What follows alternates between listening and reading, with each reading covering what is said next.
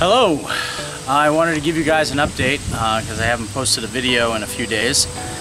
I've been working on the Gray 1985 Corvette, tearing down the top of the motor, getting to the heads, and this right now is its current condition, and you'll see it in I'll add in a video clip into this.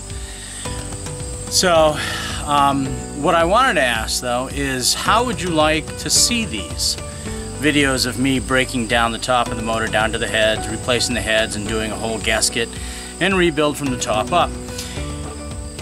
Because I can tell you that the first video of what is probably going to be about 3 days is about an hour long. The second video is about an hour and a half long, and the third video is probably going to be about an hour to an hour and a half as well.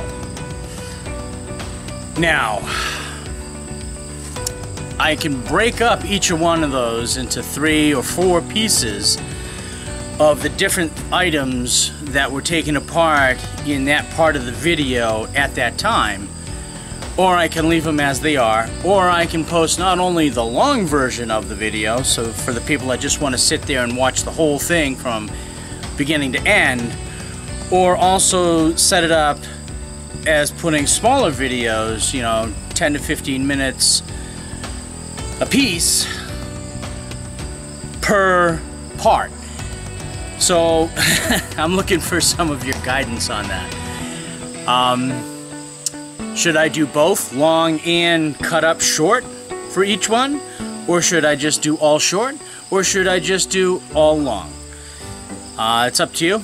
And like I said, this is its current condition. You're going to see a piece of one of the upcoming videos here in a second.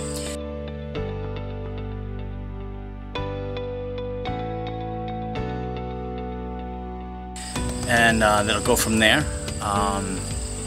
We are getting ready to order the parts for the Red Corvette, and that's going to be a weekend that we sit down and we just blast that totally out of the way and get it off the jack stands.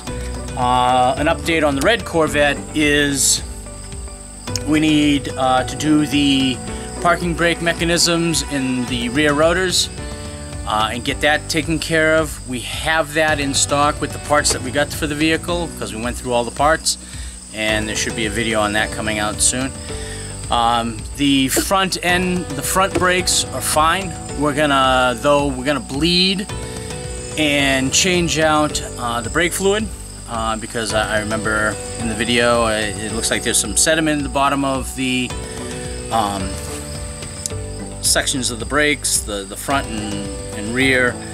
Oh my god, I forgot their name, where you pour the brake fluid in. It's been a long day today and it's like 95.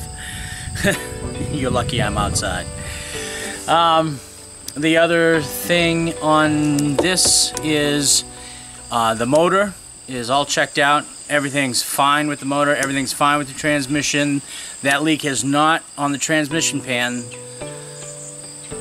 The leak that we saw on the transmission pan has not returned since we've tightened the bolts. It still looks as nice as we showed you in the other video, the introduction to the car, that shows the clean bottom of the transmission pan.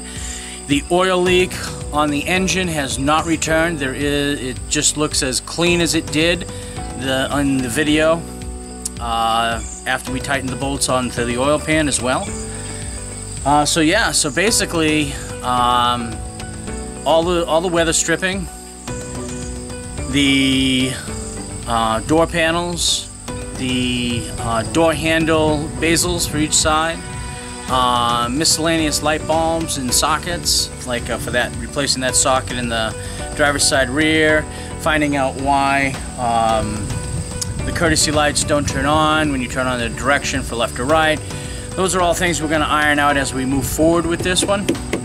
But we see this one being a lot quicker than the gray one, getting back to a daily driver status.